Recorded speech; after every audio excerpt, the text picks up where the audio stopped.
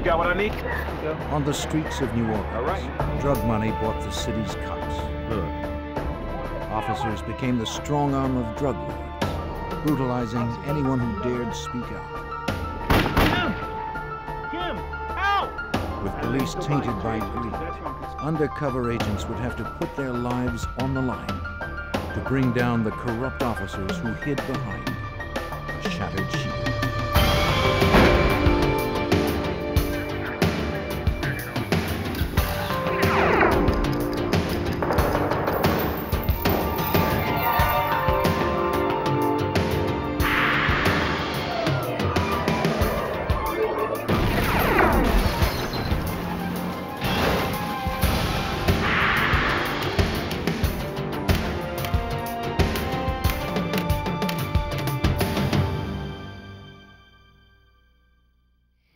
In a city awash in narcotics, the drug lords have all the power, even over the police. Corruption in New Orleans grew like cancer, eating away at public safety and threatening to destroy the city. Lured by easy wealth, crooked cops began breaking the laws they were sworn to uphold. I'm Jim Kallstrom, former head of the FBI's New York office. When it became clear that the police could no longer police themselves, the FBI had to get involved. It was a case where the line between friends and enemies became dangerously blurred. New Orleans, 1993. Tourists packed the city looking for a good time, not all of it legal. Cocaine was in demand, and the dealers cashed in. It was a violent business. For protection, the drug lords turned to those whose duty was to serve and protect: the cops. Officers lined their pockets while enforcing the will of the dealers. They controlled turf like thugs, terrorizing innocent civilians. Agent Stan Haddon of the FBI's Public Corruption Unit in New Orleans was aware of the growing problem. Our intelligence told us that there was a great variety of corruption taking place among many different officers on the department. However, the one thing that seemed to be the most pervasive was that officers were out there working with drug dealers on the street, were protecting drug dealers on the street, and were stealing money and drugs from drug dealers on the street.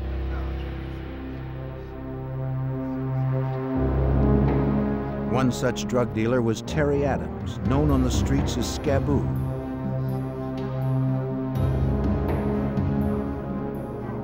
He was a small-time operator who was being extorted by Officer Sammy Williams. So you got what I need? Come on now, give me what I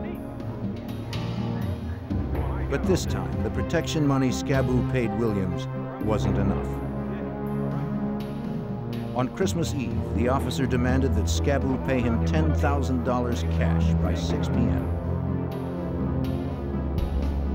If Scaboo failed to show, Williams threatened to beat him and guaranteed him 20 years to life. That evening, at 5 p.m., Special Agent Stan Haddon was finishing up some last-minute work. About to go home, he took one last call. It was Scaboo. His time was running out. He told Haddon that he was being blackmailed, but didn't have the $10,000 the corrupt cop was demanding in less than an hour. What are the name of the officers? When Scaboo contacted me, we realized that that was our best chance to do something about police corruption. And I immediately arranged to meet him and debrief him in person. There was no way we could get everything together by 6 o'clock. By the time I met with him, it was 30 minutes before the deadline. Yeah, I feel pretty good about that. Haddon and his partner quickly hashed out a plan. This is, I think, the best one we've got. Scaboo would meet the officer as arranged, but he'd be wearing an FBI wire. The agents couldn't arrange $10,000 on such short notice. Scaboo would have to convince the cop to accept smaller payments over several meetings. Yeah, I'm pretty sure. Okay, they could be rough. Well, you know that. You worked with them. Yeah, I have. Assured by Haddon that he would be under constant surveillance, Scaboo took his position.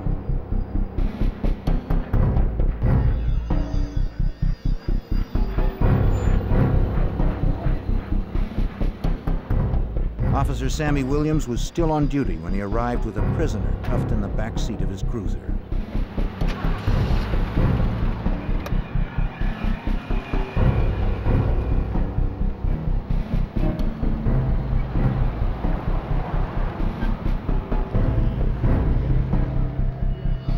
Williams drove Scaboo to a deserted spot behind a seafood market.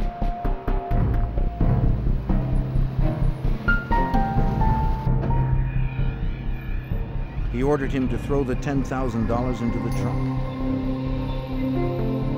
Scaboo told Williams he only had $3,000 now, but would pay the rest later. If the cop arrested Scaboo, he'd never get his payoff. Agents hoped Williams would agree to meet him again for more of the money. He did, and the FBI had it all on tape. Hadden believed this one incident could lay the groundwork for exposing more corruption in the New Orleans Police Department. Our main objective was to try and create a strategy that would enable us to prosecute as many bad officers as we possibly could. In the days that followed, agents, along with prosecutors from the United States Attorney's Office, began to plan their operation, codenamed Shattered Shield. Assistant U.S. Attorney Al Winters would advise agents every step of the way on what would be needed to convict the dirty cops. We were involved really from day one. We met with the case agents on numerous occasions and discussed exactly what we were interested in being developed as far as evidence in the case. As with most corruption cases, the FBI's strongest evidence would likely come from wiretaps. According to Special Agent Karen Jenkins, an FBI wiretap specialist, securing them isn't easy. Title III is a court-authorized intercept or wiretap. It's very difficult to get one approved. It's a lengthy process, very time-consuming. Basically, we have to have approval by FBI officials to get one, and beyond that, we have to have the review and approval by Department of Justice officials. Finally, a federal judge will make the final determination as to whether or not one is authorized. After delivering 2 more payoffs to Officer Williams, Scaboo had won his trust. Now the FBI seized the opportunity to take the operation to the next phase. Scaboo would approach Williams with a proposition. The volume of drug business was going to increase, and Scaboo would need more cops to protect it. If Williams was interested in higher payoffs, he would need to hire more dirty cops to handle the expansion.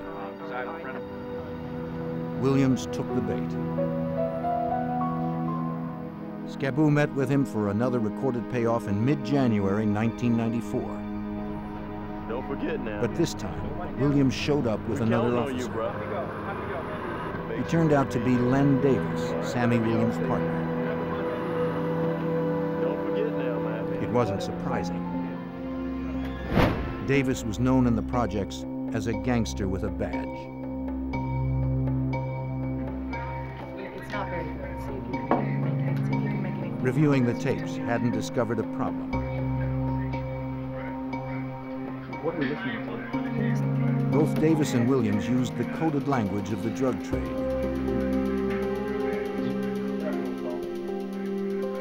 To make charges stick, the FBI had to record the officers using language that a jury would understand.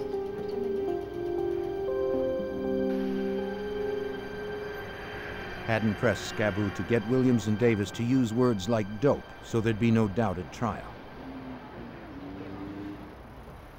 But when Scaboo told the cops the dope is in, Davis suspected something was up. If you're in the police business and somebody starts using words that are that overt and that plain, that immediately makes you suspicious that this person is trying to set you up. Davis shoved Scaboo into the car and told Williams to drive. The agents would be too conspicuous on the deserted streets. If they pursued the cops now, they would put Scaboo's life at greater risk. The only thing they could do was sit patiently and listen to the wire.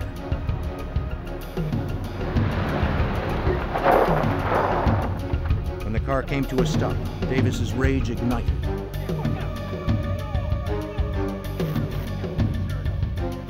He yelled that Scaboo was never to say the word dope again.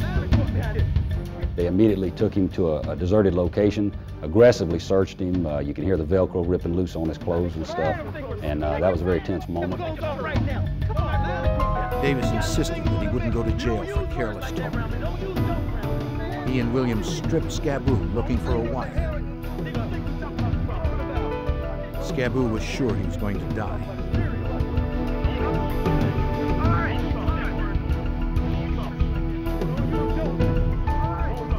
Miraculously, they never found him.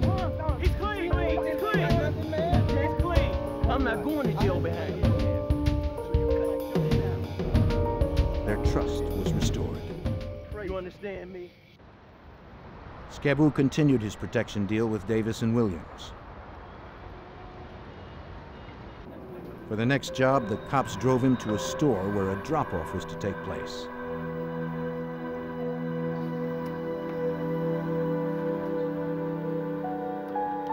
Inside, Scaboo checked a bag at the counter. He passed the ticket to an agent posing as a buyer, who then retrieved the bag. Williams and Davis watched as each transaction went down. They were promised $1,000 for every kilo of cocaine they protected.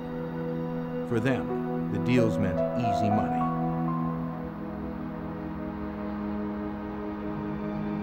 Davis and Williams met Scaboo behind stores and alleyways for the protection payoffs. The FBI recorded every word.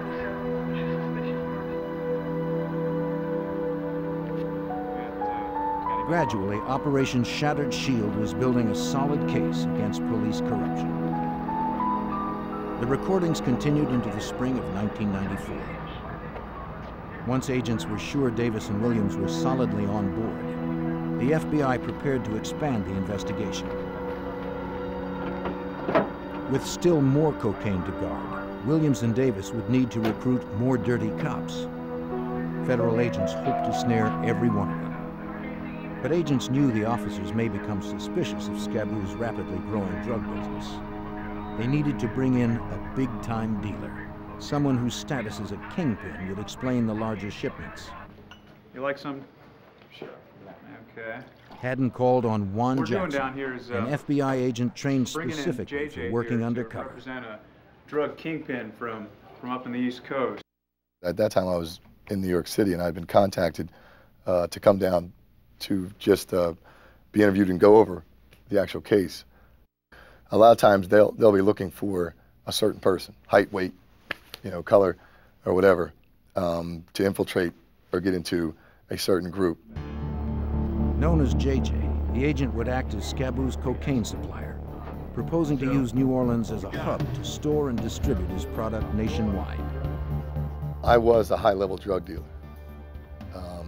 I played that role, and I had ties where my operation was in both Miami and in New York City. With the arrival of JJ, Shattered Shield was about to grow from a minor drug business to a booming enterprise.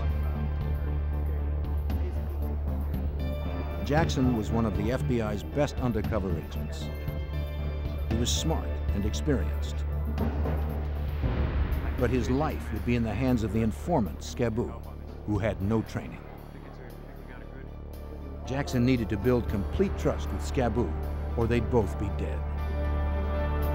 The informant, because he lives that world, is probably for me anyway, the most important, because he himself has been there. He's been around these people. If he's not believable, it's not going to work. And I think that was the big thing for me down there, was to make sure that we were going to be believable. Jackson and Scaboo rehearsed their roles again and again, preparing for the real test with Davis and Williams. Jackson, federal agent from the north, and Scaboo, a southerner who had dealt drugs all his life, had to forge a common history. Their story would be that they had met in the Army. After their stint was up, they'd kept in touch. They hashed and rehashed details of their friendship, habits, fake memories that they'd have to know cold, and when to say them. They were dealing with criminals who could run thorough background checks and who were free to use deadly force. We knew that whatever we had to keep it simple, but we had to make sure that we remembered certain things. The biggest thing I thought that helped us was my initials, my nickname. So no matter how many times they would ask him, what's his name? He believably said, because he only knew, JJ. In April, the FBI was ready to introduce JJ into the operation. He arrived at a hotel carrying what was supposed to be a drug payment of $100,000. For the first time, Williams and Davis caught a glimpse of the big-time dealer. Their perceptions would be critical. The first encounter was in the Sheraton Hotel. They were going to stand at a distance and just observe. It was another test to see if they were willing to do what they were going to do. Hey, I don't know how it's going to work. They could arrest me right now and take me off and, I'm down, because it was supposed to be drug money. So it was a test. Scaboo told the cops about JJ and his plan to use New Orleans as a transport hub for his cocaine business. Davis and Williams carefully studied JJ's every move. Jackson was creating his character before their eyes. It would become his full-time identity, and it would have to hold up under scrutiny. Everything depended on what the cops thought they had seen, and if they believed the cash exchange was genuine.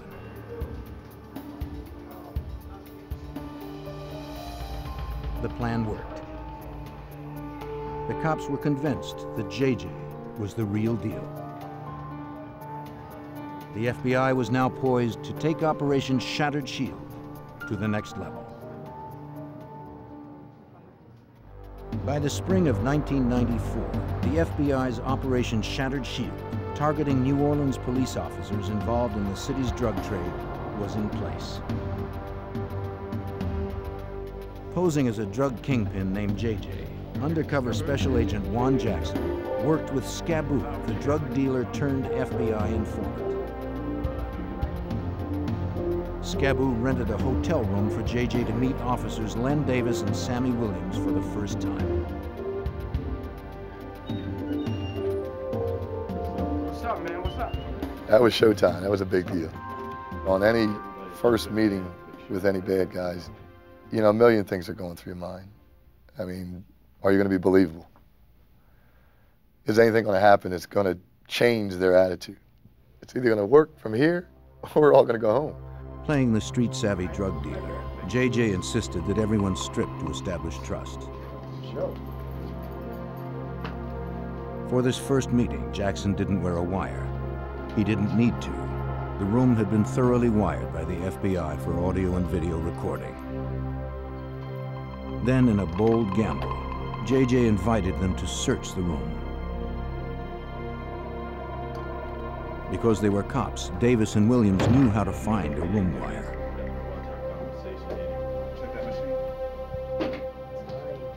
But JJ bet his life on the FBI's technicians. The cops never found the wires.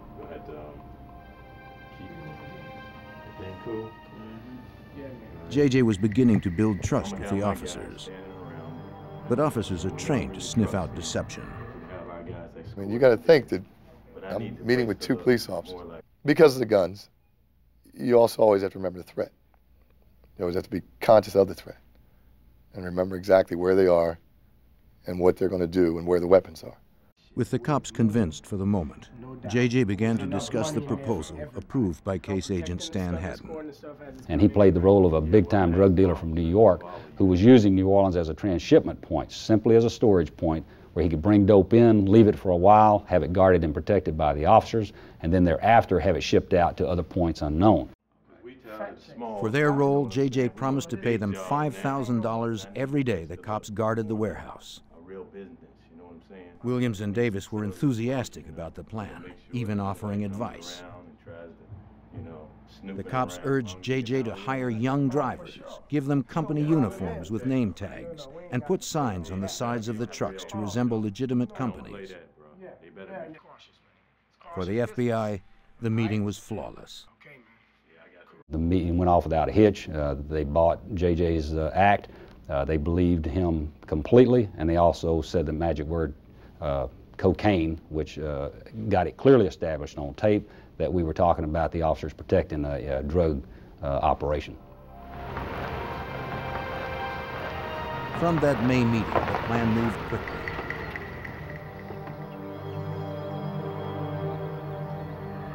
The FBI found a warehouse that met their needs, far from public view and rival drug dealers. JJ and Scaboo met Davis and Williams for a walkthrough.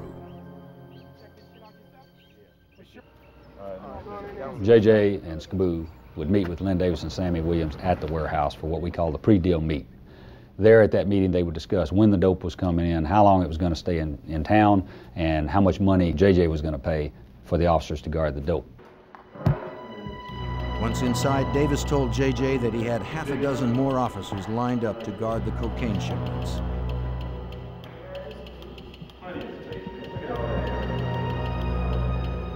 They would work in 10-hour shifts. Uniformed police outside guarding payloads of cocaine inside. Up to $250,000 worth in each load. At that June meeting came the first big payments from JJ. More than $10,000. Everything is going smoothly. But one aspect of the warehouse plan bothered Assistant U.S. Attorney Al Winters. Basically, what we told the agents, unless we had evidence, irrefutable evidence, that these people knew they were guarding cocaine, we couldn't prosecute it. Because the cops stood guard outside the warehouse, they could later claim they didn't know that drugs were inside. I think having some sort of video or photographic Haddon had to record find a way to prove Davis's recruits saw the drug shipments. Or maybe even see. His team mulled over ways to bring the drugs into plain view. We need them to implicate themselves. Here, I'll take those. The officers would have to be recorded, seeing and discussing the shipment. Shipments were delivered to the warehouse one weekend every month according to schedule.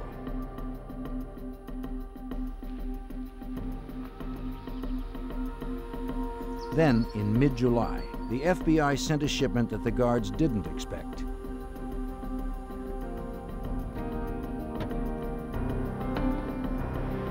With one load already in the warehouse, an FBI agent dressed as a courier brought another shipment. The driver shocked the guard cops by unloading the cocaine in plain sight. This was too overt for Len Davis's crew. They didn't want to see drugs at all. They didn't want the vehicles outside the warehouse unloading drugs and stuff where the officers could actually see it. Quickly, get down here. The cops called Sammy Williams on a cell phone JJ had given him. Williams called JJ, and JJ and Scaboo raced to the warehouse.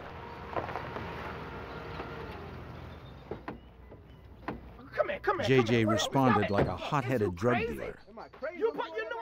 I was arguing with this guy. I mean, we were actually screaming at each other. What are you doing? Where are you? Whatever. And he's observing this. There's a police officer calling Len, telling him all what's going on and how this doesn't look good. To the cops, this whole drug operation was starting to look dangerously unprofessional. Concerned, the driver made another call.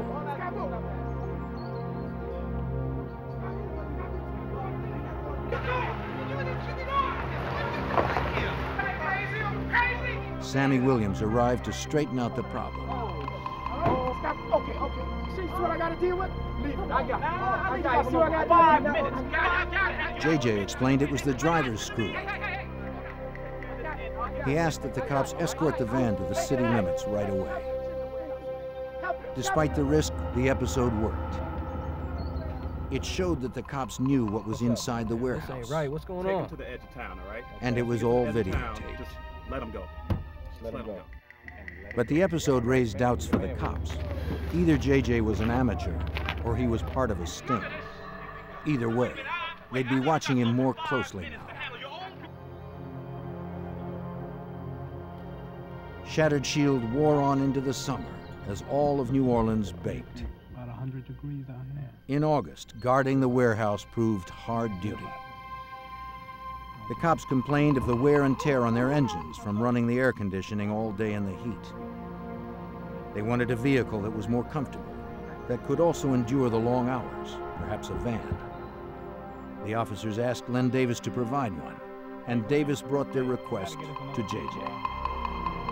For the investigation, it was a huge break. The sweaty cops had just handed the FBI a golden opportunity. It was a stroke of luck. One day, Len approached me and said that the officers were complaining that they're running their cars in air conditioning, and the cars are starting to overheat, they're burning gas, on and on and on. Once we were able to rent the van and put the listening device inside, we were able to hear a lot more conversations. The FBI quickly filed the paperwork to get court-authorized wiretaps for the van. Technicians carefully installed state-of-the-art microphones. They had to yield top sound quality for months with no maintenance.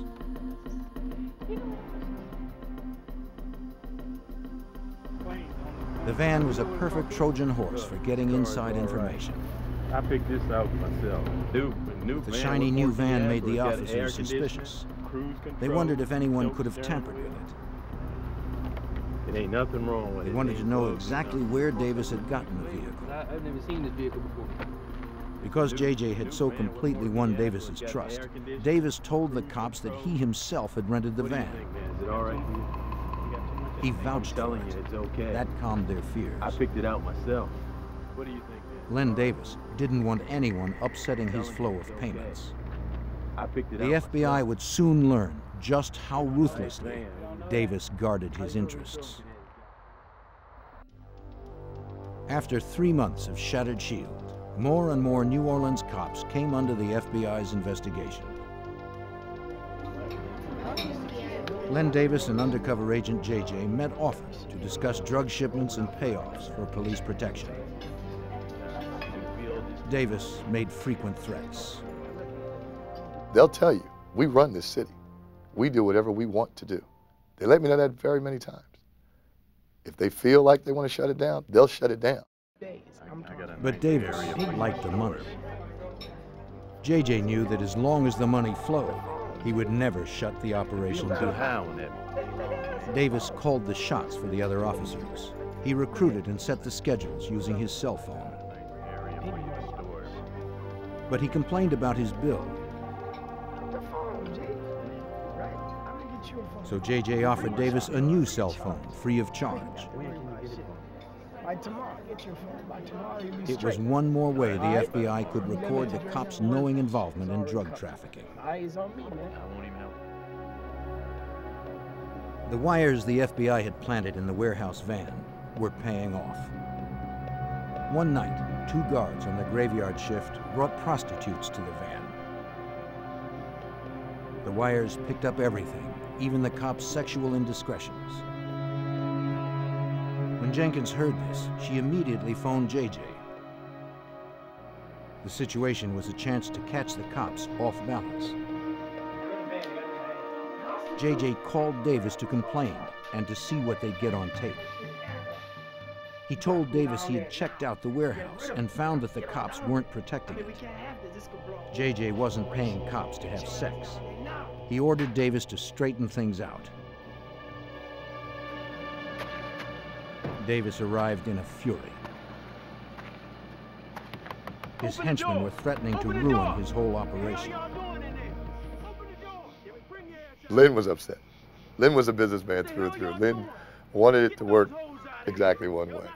And he was really upset that I was upset. And he got up. He came out there and just kicked everybody out. You got a problem, man. JJ's call brought Davis down on him hard that night. But the episode triggered deep suspicions among the dirty cops. They now felt sure that JJ was the problem and believed they could run the operation better themselves. They discussed ways to kill JJ. Their plans alarmed Agent Karen Jenkins. When I heard those conversations where they were threatening to do harm to our undercover agent, it sent a chill down my spine. It scared me. Before I came to New Orleans, I had worked with JJ in another office, so I knew him personally, and I was very concerned. Despite the threats to his life, JJ was resolute, keeping the cops engaged with plans to further expand the operation. He promised Davis that the largest shipment would arrive before Christmas. After that, he would move the deliveries to another part of the city. So that's what the phone I'm talking about. You with that? All the time, JJ had to draw out more evidence on tape without making Davis suspicious. He was very careful. He watched everything. He paid attention to everything I said. There were conversations where we'd talk, and I'd use the word cocaine. He would count the times I used it. And he would tell me, Jay, you said cocaine 5 times. Jay, you said kilos 5 times. So I had to be careful. At the same time, Haddon and his team had to defuse another plot they overheard. The cops were threatening to kill the couriers and steal the cocaine. The agents scrambled delivery times and mapped new routes to and from the warehouse to keep the cops off balance. With so many dirty cops, the FBI couldn't make a clean sweep from the outside alone. Agents would need someone powerful in the police force to be a strong ally.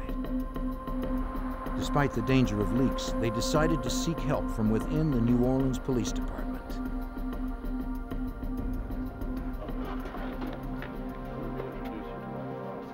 October 1994 brought fresh changes to New Orleans and a new police chief, Richard Pennington. So, how do you like our first? Pennington was an outsider from Washington, D.C., hired in the hopes of reforming the Crescent City's crooked police force. Since you're just moving in, actually, why don't you have a seat? The FBI invited the new chief for a meeting. News is not all good, fortunately. Then Haddon introduced JJ. He informed Pennington that Operation Shattered Shield was uncovering corruption deep in the force that he was about to head. His cooperation would be critical for the success of Operation Shattered Shield.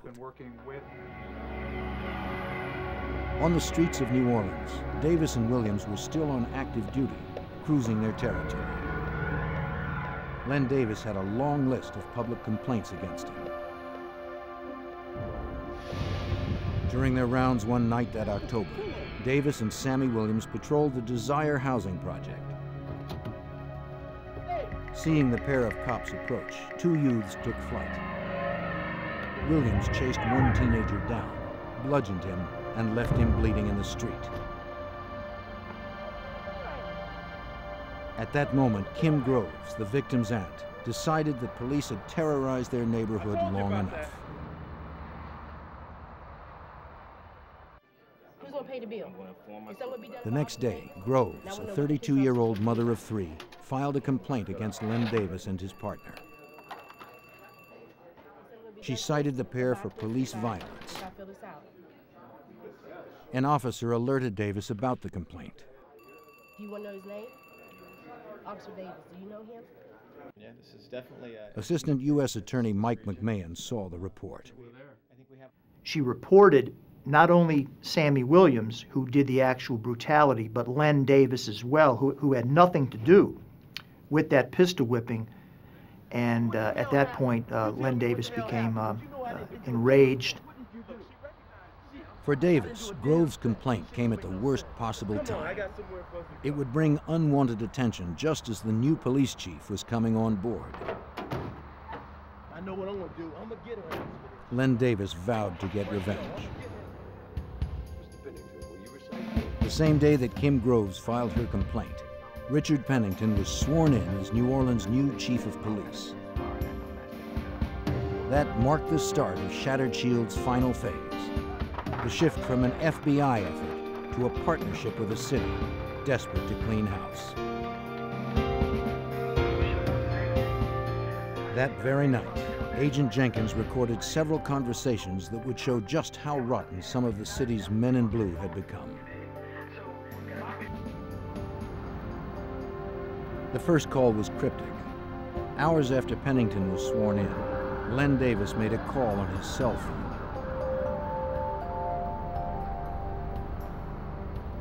He gave an order to an unknown man. I need you to do a 30 for me. The FBI taped the conversation, but because Davis spoke in modified police code, agents didn't know what it meant. While they attempted to decipher it, agents recorded a second, more disturbing call. This time, the unknown man called Davis. As they spoke, a police dispatcher announced a murder in the Desire housing project. The victim's name, Kim Groves. When Davis heard the news, he cried, "Rockabye." It was the triumphant cry of a killer. When he later heard it, the call shocked Assistant U.S. Attorney Mike McMahon. As soon as he confirmed the name of Kim Groves, Davis shut off the radio, and then on the wiretap conversation over the cell phone just exulted in a primal scream of delight that indeed Kim Groves was dead. When agents reviewed the tapes and checked the phone records, they discovered that the man who spoke to Davis was Paul Hardy. Davis had asked Hardy for a 30, a police code normally used to report a homicide. But that night, Davis used it as an order for the murder of Kim Groves. Canvassing the projects, agents quickly learned that Hardy was a known drug dealer who led a small gang of thugs. With the help of 2 accomplices, Hardy acted quickly, coldly, and for just $300.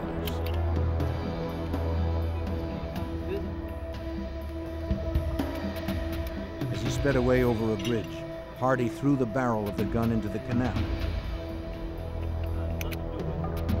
and handed the body of the gun to an accomplice for safekeeping.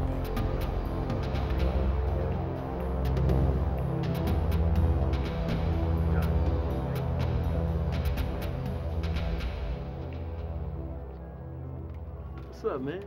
When the FBI realized Davis's role in the murder, agents grew more concerned for JJ's safety. JJ met with Davis soon afterward. He looked carefully for signs that Davis was anxious or upset. Yeah, what's up, he saw none. The murder of Kim Groves seemed to have relaxed Davis. Yeah. Look, let me call you back JJ later, still had to play his part, the role of a drug lord. Though uneasy, he was careful not to talk about the murder. I appreciate it. Thanks a lot. I wanted to ask a lot of questions about it. I couldn't. The only thing I'd ask him was, is there anything different happening since the last time I was here? He said no. And we went on just like nothing ever happened. Is he a cold-blooded killer? I could probably do you in a minute? Yeah. Having seen what Davis and his cops could do, JJ had every reason to believe that he could be next. He was unaware that they were already planning ways to kill him. Days after Len Davis ordered the murder of Kim Groves, the FBI learned of more threats by Davis's men. A New Orleans police officer assisting in Operation Shattered Shield received an anonymous threat. It came with Kim Groves' obituary. The message was clear. Death would come to those who talked. That day, Stan Haddon learned of still more threats against JJ and the other agents. Agent Jenkins had recorded 5 cops at the warehouse plotting to kill the couriers and JJ. Then they would steal the cocaine and sell it themselves. Haddon had no choice. The FBI had to wrap up the operation before it was too late. Well, once we realized that the lives of our undercover agents were at serious risk, then we had to react to it. We had to do something. The FBI needed to move up their plans for the big shipment JJ had promised to Davis. A cocaine shipment so large that it would require a half dozen more cops to guard it. But Haddon needed a location unfamiliar to the cops, a place where the FBI could mobilize quickly. He and his team scouted the Mardi Gras truck stop on Elysian Fields Avenue. The spot had good highway access. It also posed little risk to the public in the event of a shootout. The cocaine would arrive on an 18-wheeler, then be loaded into cars and escorted by the cops out of the city. Every detail had to be mapped out. The plan would require the coordination of 85 agents positioned strategically along the routes. When Davis put out the word about a huge November 18th shipment, he enticed new recruits.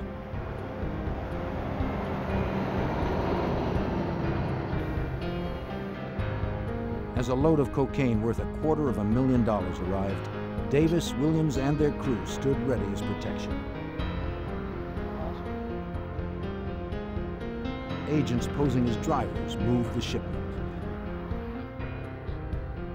From the command center, Haddon and Jenkins kept watch of the whole operation. There were hundreds of ways the truck stop scenario could go wrong. With the undercover agents' lives on the line, there was no margin for error. The cocaine was divided in 2 loads. Williams escorted one, Davis followed the other.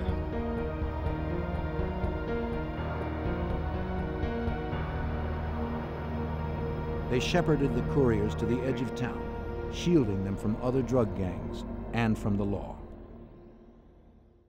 To make it easier for our surveillance, we had one of the courier cars go to the east and one go to the west because we had 2 complete surveillance teams operating simultaneously, and we didn't want the 2 to get crossed up with each other. The operation went off without a hitch. 6 additional cops were videotaped in the act of drug trafficking. The FBI was about to enter the last phase of Shattered Shield, arresting the corrupt cops who would kill anyone who opposed them.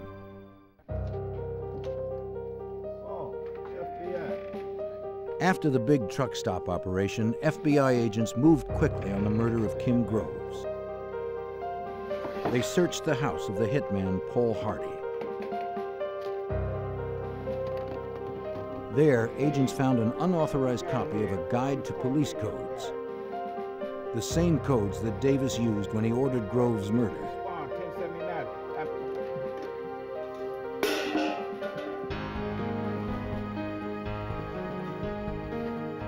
Another search at the home of one of Hardy's accomplices turned up the murder weapon, a 9mm handgun. The 2 investigations, Shattered Shield and the murder, were closing at the same time.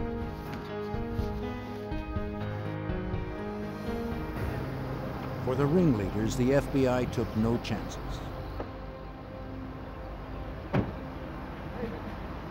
Agents came to Len Davis's house the next day when he was off duty. Look, I ain't done nothing. What are you talking about? Look, I'm a police officer, man. The thug with a badge was arrested on federal drug charges and for the murder of Kim Groves. For Davis's partner, Sammy Williams, agents would use a different approach. Haddon wanted to flip Williams to the prosecution side. At that point, it worked. And they decided, okay, let's throw another curveball and then let's bring Juan in. So they brought me into the door and I introduced myself, especially to Juan Jackson, the FBI. You could see the color leave his face.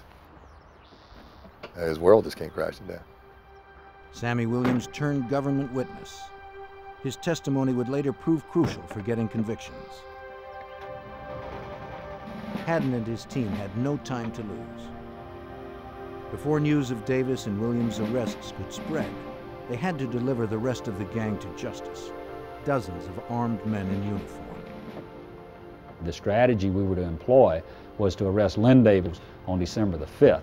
And then on December the 6th, we had all of these officers appear before a federal grand jury.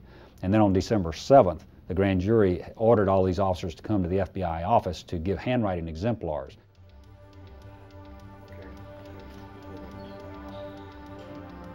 Len Davis's recruits arrived at the FBI's office to give handwriting samples for analysis together with 60 fellow officers.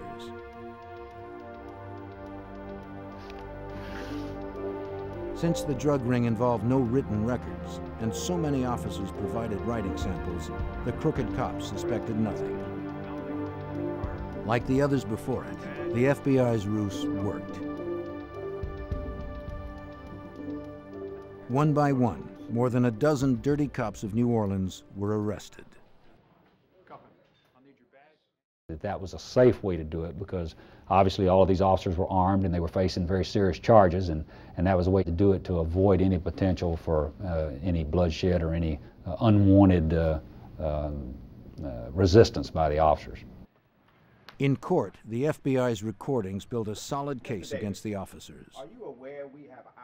The videos and audio tapes spoke louder than the code words and erased all doubts that jurors might have had. Agent Karen Jenkins knew the evidence was strong.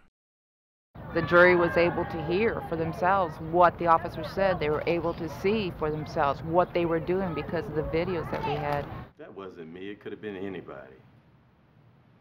As prosecutor Al Winters had predicted early in the investigation, Davis tried to talk his way out of it. All police officers know what that is. It's a homicide. Even after all the safeguards we took, Davis's defense at the trial was that he was conducting his own undercover operation, that it was not really done according to the book, but, you know, he was a poor cop and didn't have a lot of training, but he was trying to conduct his own undercover operation. Davis never admitted any wrongdoing. He didn't need to. The audio and videotape spoke for themselves. Faced with the prospect of convicting those sworn to protect them, the citizens of the jury listened intently. The tapes were chilling, and as those tapes were played, the courtroom was as silent as a cathedral.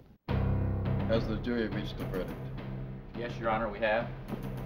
Will the defendant please stand? The jury deliberated just 15 minutes. We, the jury, find the defendant guilty of murder in the first degree and hereby sentence the defendant. Len Davis was sentenced to death for his role in Kim Grove's murder, which was later commuted to life.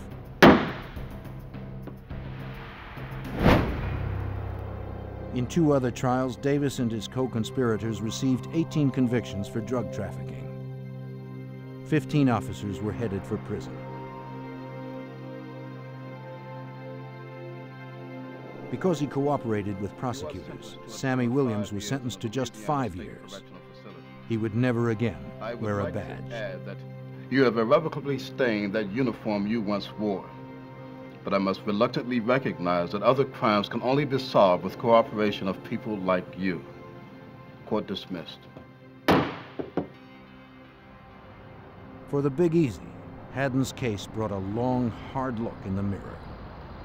You know, I think that the city of New Orleans has been very tolerant of all sorts of conduct which might be considered improper in other parts of the country. It's part of the culture here, and I'm a Louisiana native.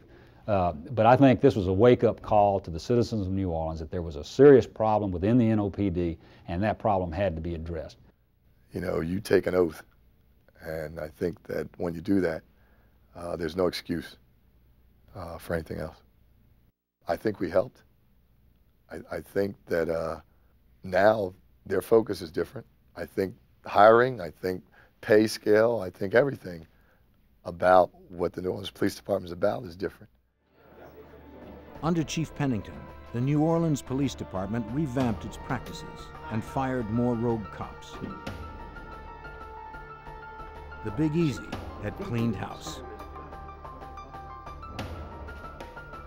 The department and the FBI continue to work together to bring justice to the city's streets.